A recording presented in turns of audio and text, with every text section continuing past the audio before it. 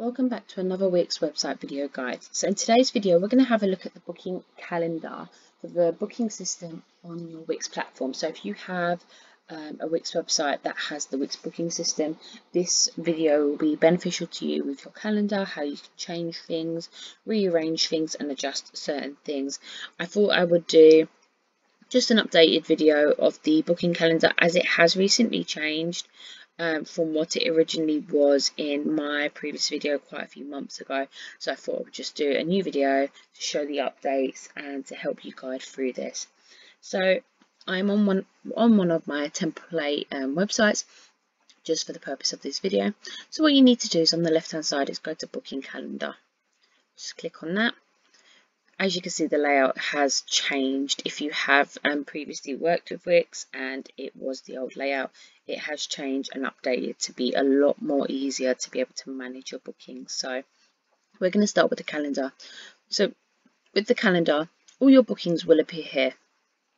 You can add bookings, as you can say, or block time off. So you can add an appointment.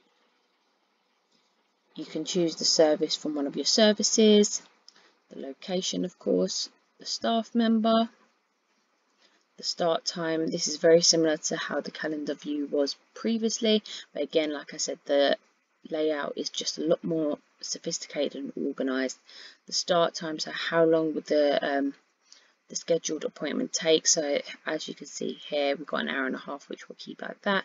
Then you can fill it in with the client's name and client's details, of course, which you can then go ahead and do, which we're just going to do with my details. Notify the participant with an email, so that sends an email to the client for their booking to confirm it, but I'm not going to send that because it will pop up on my screen while I'm doing the video. And then you can add a note to self, so have they paid a deposit, or how much is the full amount, is partial payment needed, so you can add information there and click schedule. And then we just got to do the client's address. I do apologize, so we're just going to make up an address, 125 Waters Place. And then schedule, and as you can see, that has been booked in. Now just say we wanted to cancel that, again you just click on that. You can either cancel session or edit. You can click if it's been checked in or a no-show. You can edit this by consultation if it's been paid. So you can go in and edit all of this information, as I mentioned, that if you wanted to, or you can just go ahead and cancel the session.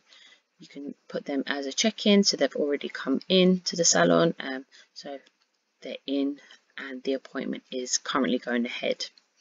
So as you can see, you can go to the right hand side, click daily view, staff view, so this is showing the staff lineups, schedule of just showing appointments. So there's different ways that you can view this. We're going to show it as weekly, but again you can go onto the left hand side here and you can see there's drop down options to filter and show you by what bookings are for what. So mainly this will be done for locations and staff member. So just say you wanted to see only Tim's bookings, they'll only appear up here, and then just say we wanted to only see Maya's bookings, they'll appear here, for example. So it's pretty much straightforward and the same as what the old calendar was. You can go forward to the sort of weeks ahead and then do the bookings that way, but it's pretty much straightforward compared to the other calendar. It's just a lot more neater and a lot more organized. You can go in the more actions area and you can update your booking settings, which is in one of my videos on my YouTube page, which I have already done. You can, of course, sync your calendar, manage on the go, get booked on Google, so setting up the Google booking system, change color preference, change time zone. You can add sessions by blocking the adding an appointment, which you can do like this as well.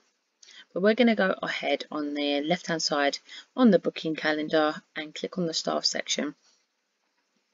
So the staff section is how the staff have all their details, how they receive their appointments, how their hours are, and has all their details.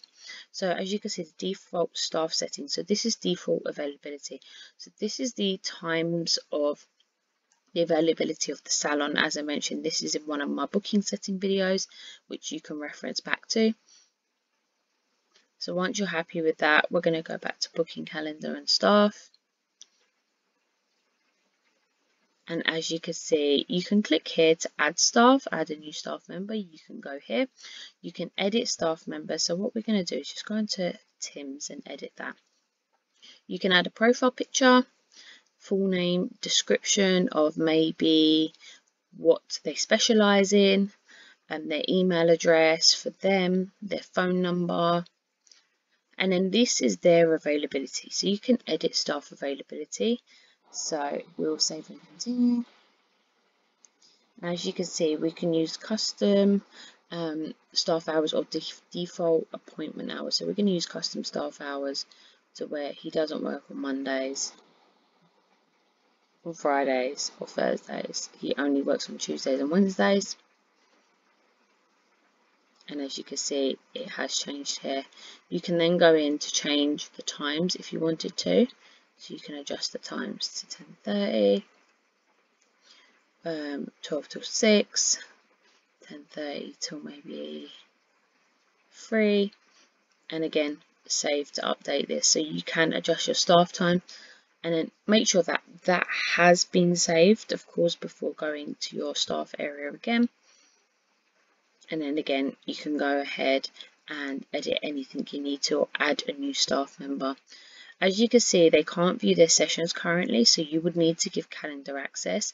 So what you do is you send an invite to them. So you enter their email address.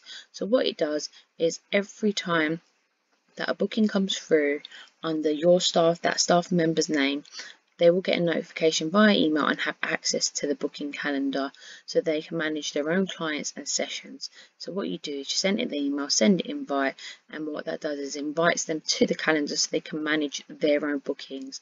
They wouldn't be able to manage your other staff bookings or the admin bookings. That is solely on your login area. So by you doing this, giving an access calendar to them, you then don't need to grant them access to your admin calendar. It's just to their specific calendar for bookings for them. And that is pretty much it in regards to the booking calendar. It is pretty straightforward. There isn't much to it.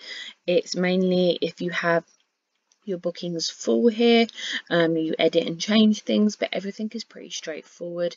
If you have any questions, please leave your question in the comments below. Like, share and subscribe, and any questions, please do let me know. It's very straightforward how to use the calendar and the staff member section on your WIX back office. And I hope you enjoyed this video, and there will be plenty more videos from myself.